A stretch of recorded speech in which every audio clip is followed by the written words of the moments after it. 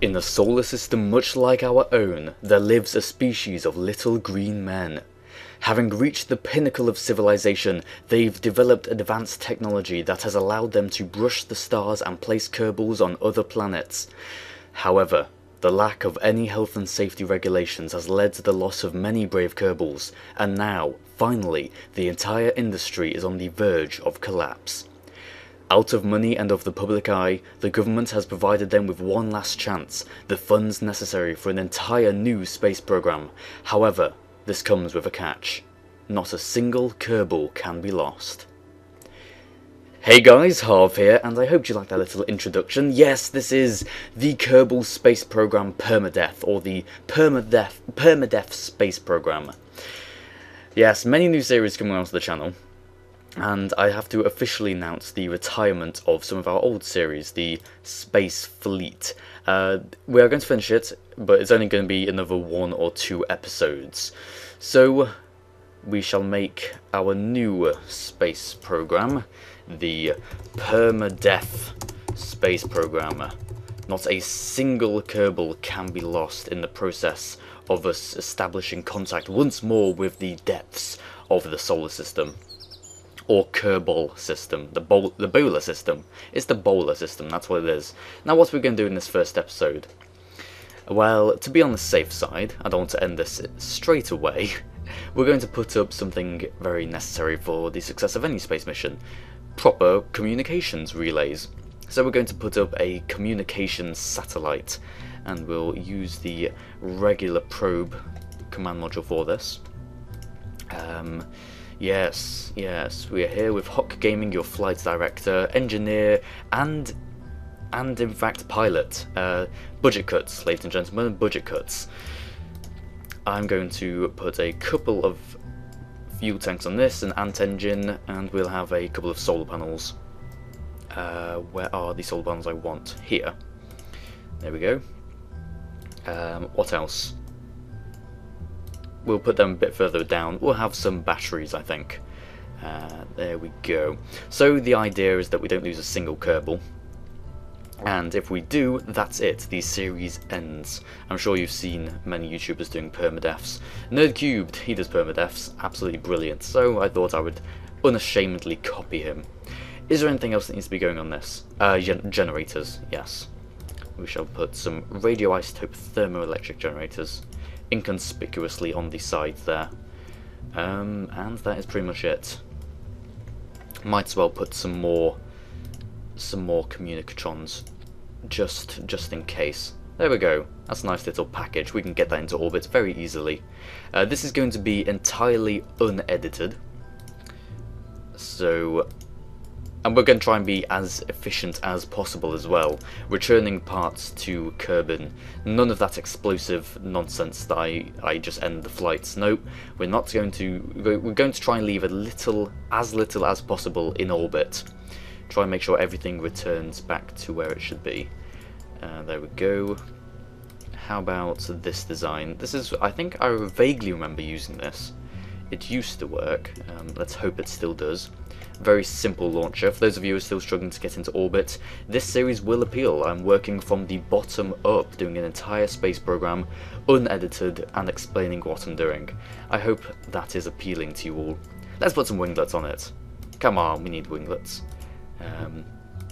We'll actually put 3 proper winglets on this thing. Oh, and we need advanced SAS, don't we? Of course we do. Let's move this up. We get our advanced SAS to keep things steady and controlled. Okay, right. What else do we need? I don't think we need much, really. We have winglets, we have that. Maybe. No, I think we've got enough to get this into orbit, certainly. Hopefully we'll be able to get this thing back home. In fact, we could probably put a parachute on it and recover it at a later date.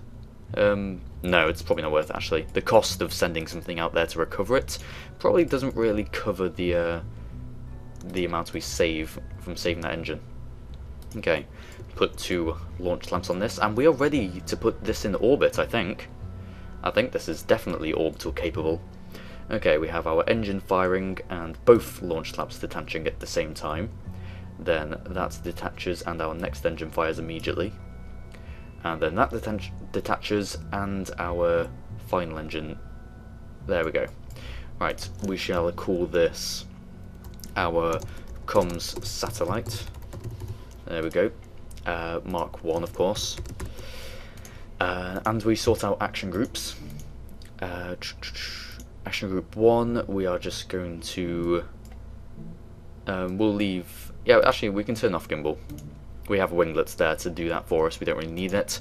Action group 2 will open up the solar panels and the communotron.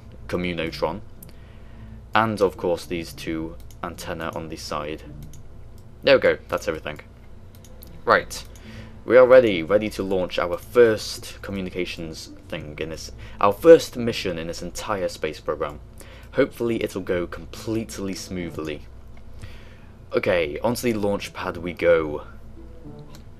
Yes, everything going smooth so far. But then again, we've only really built things, so I don't know, anything can happen. At least if this thing explodes, we haven't lost a Kerbal.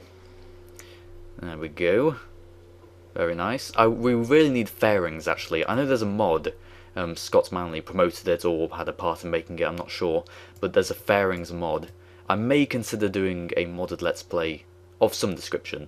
My idea of what mods can and can't be used are very strict. As you know, I haven't done any so far. I don't think I've used any mods whatsoever. So, oh ho, here we go. In 3, 2, 1, liftoff. There we go. I double tapped 1 to turn off the gimbal here, mainly because we don't really need it, because we've got these flaps doing our control for us. Of course, gimbal and these flaps here are both controlled by the advanced SAS unit, so we can have that on by pressing T. You see this SAS marker comes up and flashes off whenever I toggle T, and that keeps us pointing in one direction. Right, to get into orbit, we're going to keep going up. This main stage, because we are doing a very minimalistic mission right here, this first main stage, we're just going to go straight up so that our weak little engine in the next stage is able to actually complete the orbit. And I don't think we'll complete it entirely. We want to make sure that this part gets returned into the atmosphere and kills itself, crashes somewhere in the ocean, hopefully. So we won't entirely complete it. We'll be able to finish off with the ant engine, hopefully, all going well. This is about to run out, so 3, 2, 1, detach. Nice and smooth, no shaking.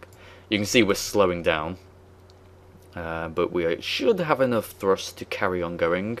348.2, and we start accelerating. Now we can start tipping over, now that we're sure that's okay.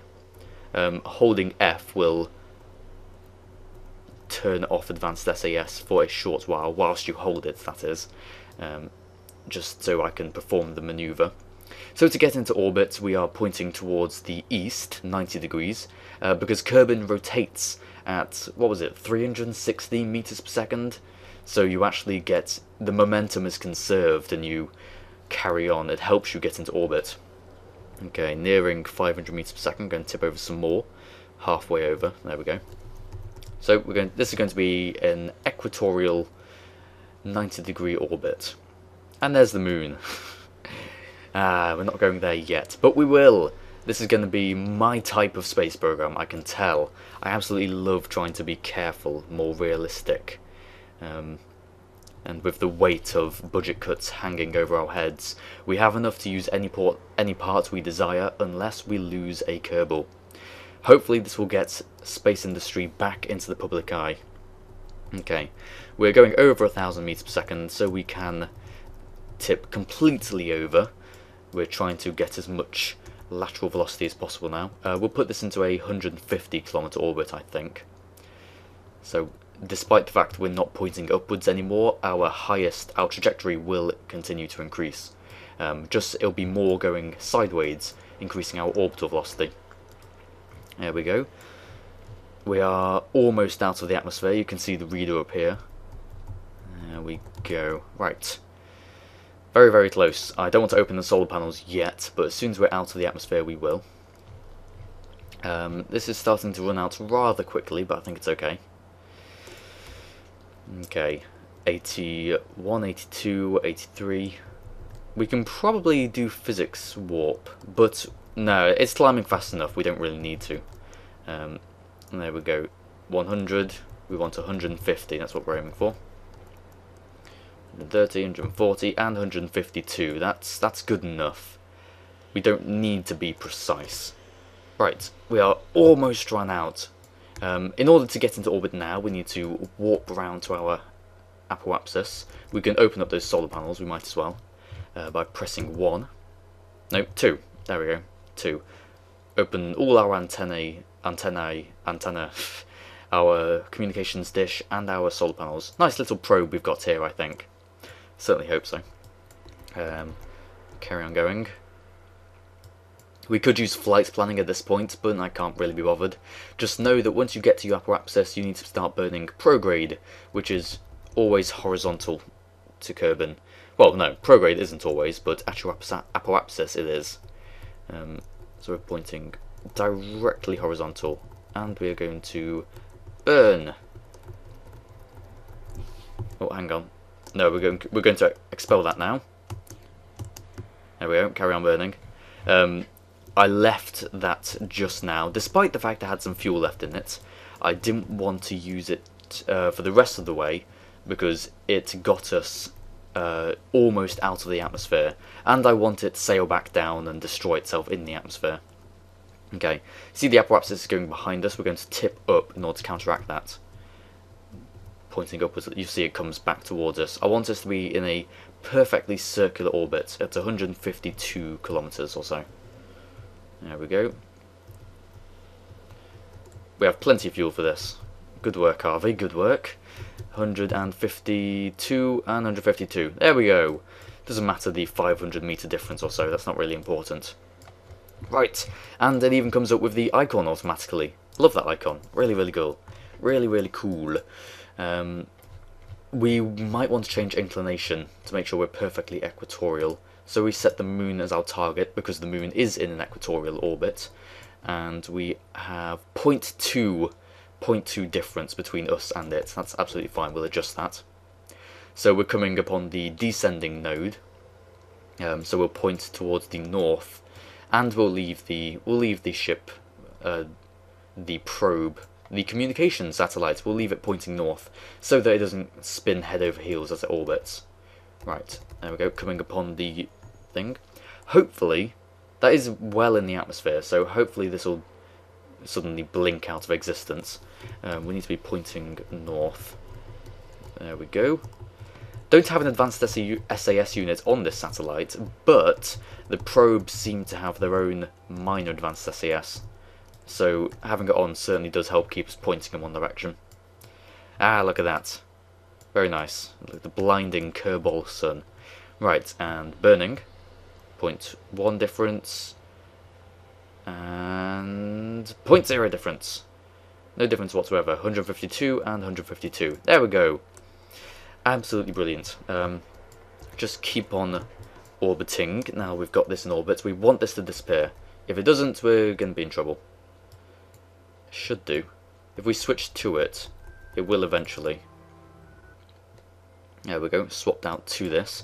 Because the periapsis is 47. So, despite the fact it doesn't get destroyed immediately, we will slow down from atmospheric drag and gradually crash into the ground. Our first communication satellite in orbit. I think we'll probably just have that one. Makes no sense to really remain on that mission for any massive amount of time. Oh, we still have some fuel in this, so we can actually burn retrograde. Ah, but we're out of electric charge. Damn it, I should have put some generators on this one as well, or at least some solar panels of some sort. Because it's unmanned, we can't use any of the ship's functions without electricity. And we've got no generators or solar panels. But oh well, we should be able to... There we go, you see our periapsis is decreasing. If we actually make a maneuver node, there we go, we can see how much progress do we need. 107 meters per second. We need to air brake for 107 or 106 now, it's counting down. That's much worth. That shouldn't be too hard. If we leave this to its own devices, I think it should be okay. We don't really need to concentrate on it right now. I can probably do it off camera sometime. So we'll swap back to our comm satellite. And that is a mission success. That is a tutorial on how to orbit, how to make a satellite, and how to make a minimalistic satellite launcher. All in one video, aren't you guys lucky? Very nice. What could I have done to improve this? I don't know. I think the problem is that it only gets daylight at certain points. Well, obviously because Kerbal will be in the way, but we only have 2 sticks. Maybe 4 would have been better.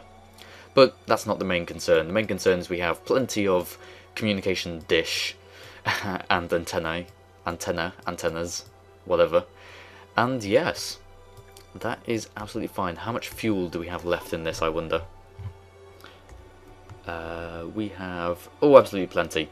So when we want to replace this, we can deorbit it. I have loads of fuel left for that. There we go, episode 1. We're going to be doing a Mission A episode, depending. If you guys like the idea of this series and enjoyed this episode, please do give me a like to let me know, and of course a comment.